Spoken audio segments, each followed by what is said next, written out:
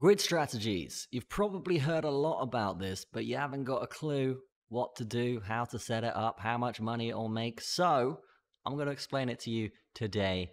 Let's jump in. So, what is a grid strategy? A grid strategy is essentially an automated trading strategy that you can find on pretty much most exchanges. I know KuCoin do it, I know Binance do it, and I know the Matrixport do it, which is the one I'm going to show you today. Very simple to set up. Just set your range. It's all good. So what is a grid strategy? Essentially, you pick a range between where you think your asset will oscillate, right? So for this example, we will use this area, and let's say we are at 35K after a dump, right? The best time to be in a grid strategy is after a dump, usually with Bitcoin anyway.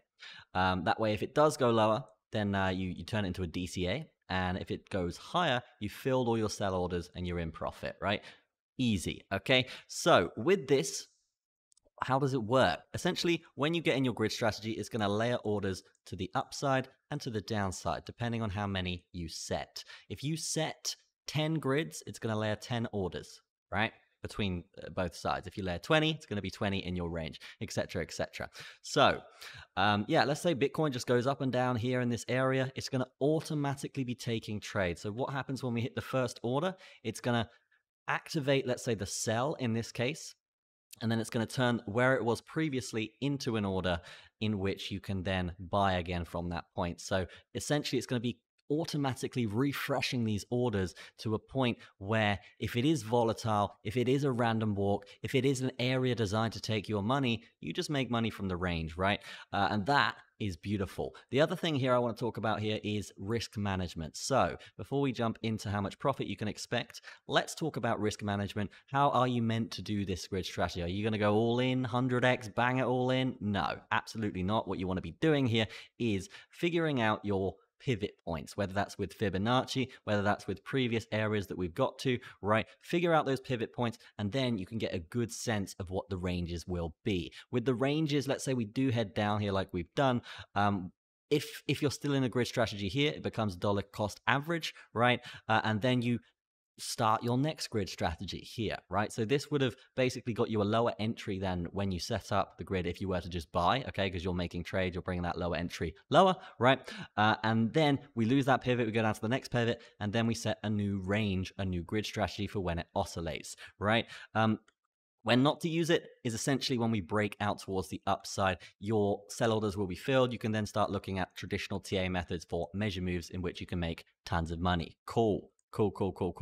So from that point, let me just talk to you about where I have put grids on the way down here, right? So every time we kind of started ranging after a big dump, I set up a grid. Okay, so my DCA entries would have been coming down like this, but they're lower than typical because I've been basically making money from the automated trading, right? So my average entry right now is probably like 38K, something like that, but I've had grids running in all of these areas. So if Bitcoin does want to come back up, my entry is just going to get lower. It's just going to keep going lower and lower. And I've got another one set up here between 18K and 33K because I think this could potentially go lower. There are measure moves down here, so I'm basically catering to that range. If we oscillate anywhere in this, I'm making money. If we go above it, I am out of my trades. I've cashed out. I've hit my take profits. We're all good to go. And this grid would then start running again. So yes, what the typical strategy for this is to split up your investment amount here.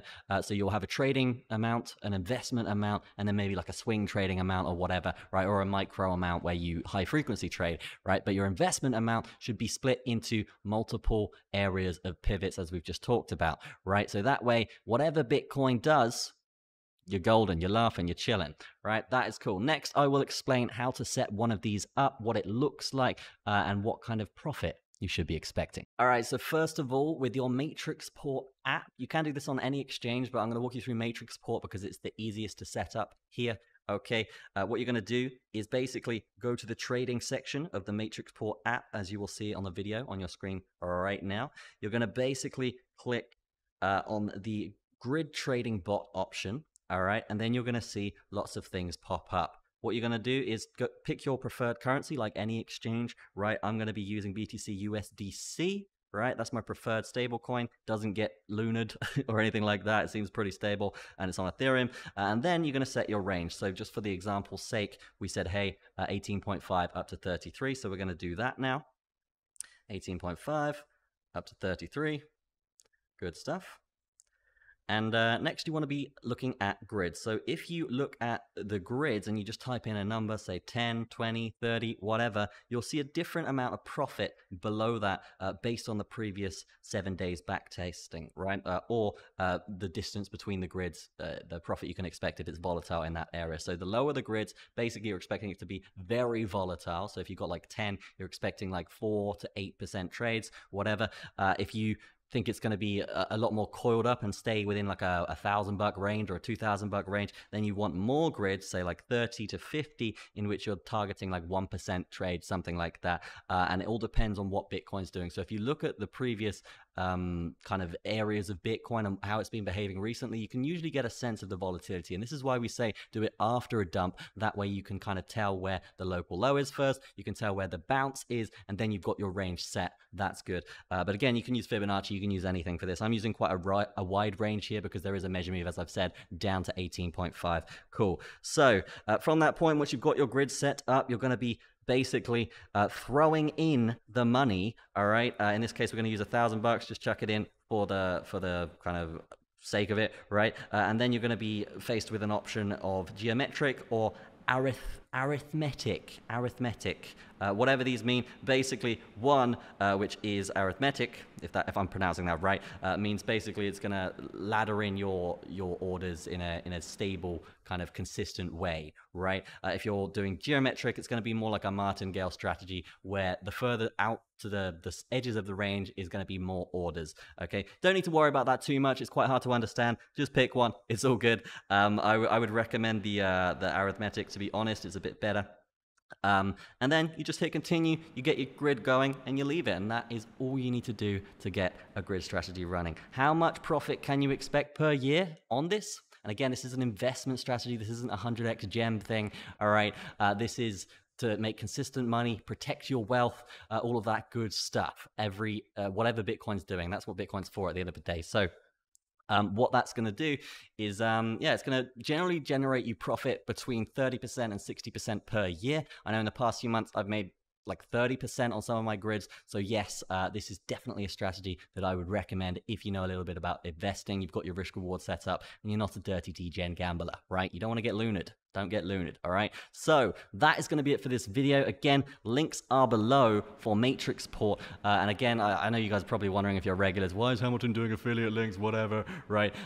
It's not for me. Again, I'm doing a project. You guys know, if you are regulars from my previous videos, if you've been watching to the end, I'm working on a project where you guys can vote on the content we make, and the sponsorship from those contents or affiliate links will go directly to you guys that vote. And this is a new business model that my brother and I have come up with, which is essentially vote to earn, right? Engaged viewers get rewarded for basically guiding the content in which they want to watch, right? So that is cool. And if you did want to use that link, that's great. And yeah, we'll see you in that project very, very soon. Lots of great stuff to come on this channel. If you do just want to learn to trade, if you want a free webinar, look below.